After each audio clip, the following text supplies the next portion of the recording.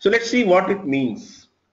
Basically, when we're talking about identifying association rules, you talk typically about a certain set of items. Let's take a retail scenario. So to make our task simpler, what we talk about is we talk about a set of items that are being bought. So let I1, I2, I10 be the set of items that are being bought. Then one particular transaction, maybe one shopping trip to the retail store or one e-commerce shopping cart, which is basically a collection of items you bought. That's a transaction. Then we talk about a whole set of transactions, which is the transaction database, which is your feed for your identification of patterns. Then, so what we say that a transaction basically, is a collection of items, and we discover an association rule of the type X implies Y, where X and Y both are what is known as item sets, which is collection of items. Disjoint sets means they're not having any common item. Typically, what we mean by this is something which goes like this. If all items in the set X are part of a transaction, we will also have the items of the type Y in the same transaction. That's what association rule implies. So what is X and Y? Each one is an item set, which is a collection of items. If you have bounded the size of the item set to a size K, that is known as a K item set. And typically a K item set is an item set with K items. Let's say you're talking about a 3 item set, then we talk something with say milk, cereal, bread, for example. It's a collection of 3 items. So let's be very clear. We're talking about a set of retail items being bought. We're talking about a particular transaction being a collection of items being bought in one go. A transaction database being collection of all such transactions. Then we talk about an item set being just a plain collection of items.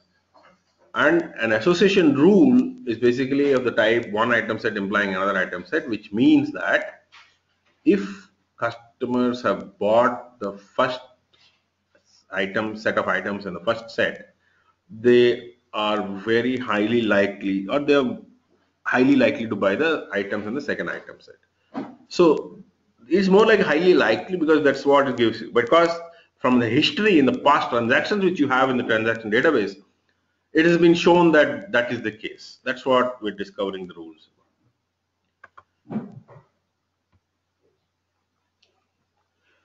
So how do so if you want to go ahead and discover such combinations depending upon the size K, you may come across, probably in millions of records, you may get hundreds of thousands of such combinations. So how do you restrict which are the ones which make sense to you? That's where we try to define two different metrics. These are very important metrics from our perspective. We talk about support and confidence.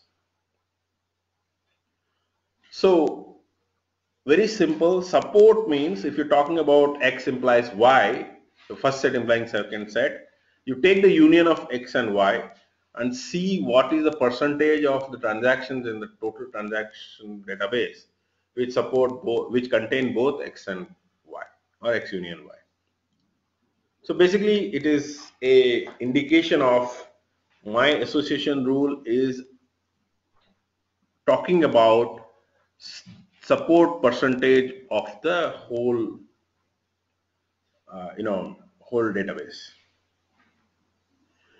This could be, we can talk about something like, it may not be, if you are talking about millions of records, it's very difficult to say that we'll have transactions supporting X in Y, something like 90%. It's very difficult. So, for example, if you're doing retail transactions, and if you talk of milk, bread, and cereal, it's possible that they represent something like 10% of the transactions of this. It need not be like something which is very, very high, like 90%, because it is very rarely that you have in such a diversified buying pattern, you will get a very, very small set of transaction items here, and so it's not very fair to expect support to be very high. But once you have chosen the support percentage, which is that okay, this 10% of the retail transactions are talking about bread, cereal, milk, which is both on X and Y together, then I would say there is a percentage which we need to talk about, which is the confidence. So what we mean by confidence is, if you talk about X implies Y, what percentage of X also contain Y? Means if you talk about X, you talked about support already, which is saying that out of 10% of the transactions is what you're referring to, which is containing bread, milk, cereal. But suppose you're talking about bread and milk implies cereal, right? So you take the set of transactions which have bread and milk, then out of that, confidence is something which says which also have cereal. So it is more like the confidence within the left hand side set of transactions, how much percentage of them also contain the right hand side.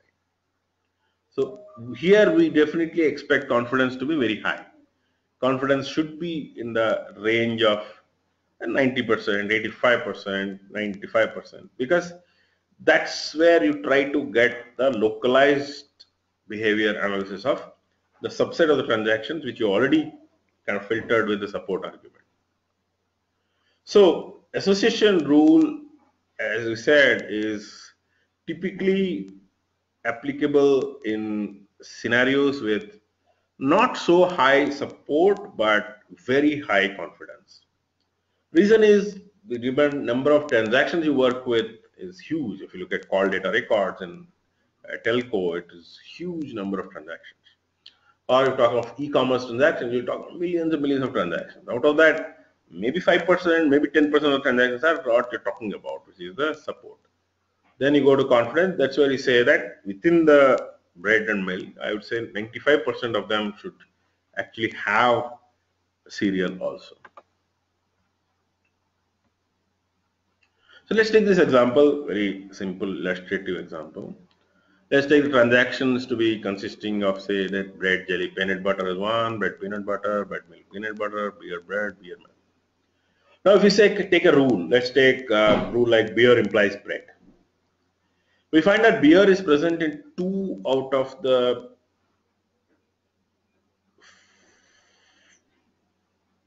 beer implies bread, right? So beer and bread together occur in 1 out of 5 transactions. So we talk about 20% as the support. Very simple, right? Only 1 out of 5 records have both. Now let us look at within that, how many percent, if suppose in the number of transactions which have beer, which is 2 out of 5, how many has bread also? That's 1 out of 2. That is why it is 50%. So what we need to understand is support in this case is basically